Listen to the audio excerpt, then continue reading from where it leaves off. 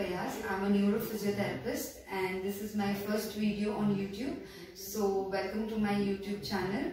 I was getting a lot of messages and calls from many of my juniors and many people around me asking about giving them guidance as to how to get into a physio field or a physio college.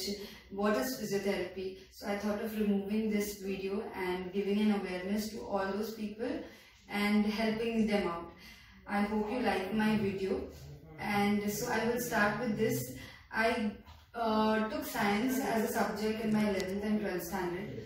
Post that, after clearing with the 12th standard science, I then started giving a CET exam.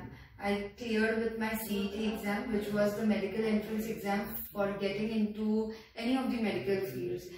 After I got cleared in the CET exam, I chose physiotherapy as my field. I got into physiotherapy college, which was in Navi Mumbai in Khandeshwar, and the name of the college was MGM Hospital and College. That was Mahatma Gandhi Mission College of Physiotherapy. After I got into it, it was a 4 years, 6 months course, out of which 4 years was a full-time course and 6 months was the internship.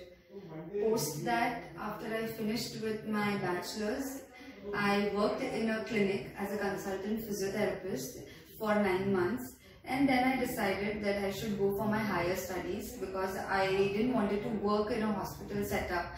I was not prepared till that time. So I went for my master's and I chose master's in neurophysiotherapy since I was very keen, and by the time of my internship itself, I decided which patients I was able to treat better. So I had a good rapport with my neuro patients, patients having any neurological condition. So I chose to do my master's and specialization in that field.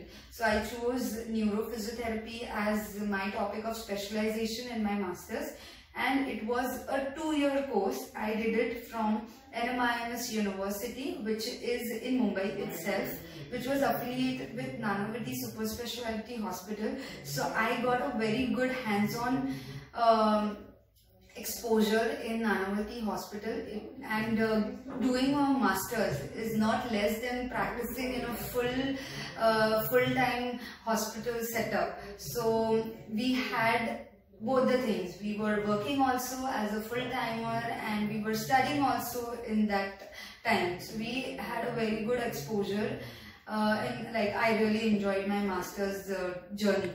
Post my master's, I started working with many of the hospitals, and then I decided to open my own clinic. So here I am. I started with my independent practice, and then I started with my own clinic, and now I've been working here in my clinic.